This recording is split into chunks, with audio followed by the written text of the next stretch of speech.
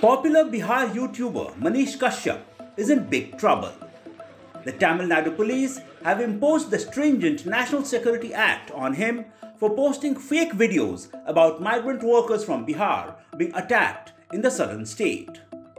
TN police say that Kashyap's act was detrimental to the sovereignty and unity of the country, and it also created law and order issues.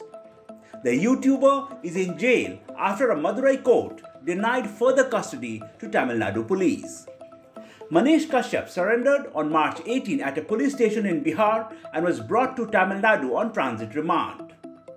Kashyap had shared videos of migrant workers in Bihar allegedly being harassed in Tamil Nadu. However, the videos turned out to be old, from outside the state, or even fake. On April 5, an SC bench declined to provide any relief to him. Kashyap had sought interim bail and clubbing of multiple FIRs against him. His supporters say that what Manish had shared was shared by many other journalists too, so why single him out? Also, many people believe that applying NSA on a journalist is too harsh. A Times online report.